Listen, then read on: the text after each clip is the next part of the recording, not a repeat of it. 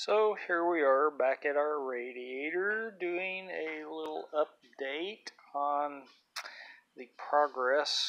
We have applied our second coat of epoxy filling and brought the level up right to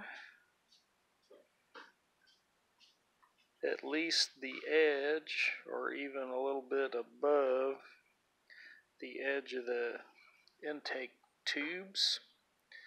And we'll trim that off and clean all the holes up.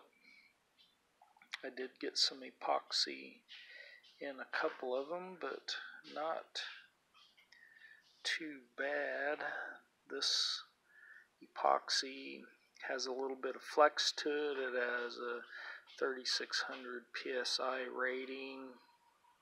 The new radiator was one was 900 and one was 1400 without shipping, so I thought that I would make a go at fixing this guy.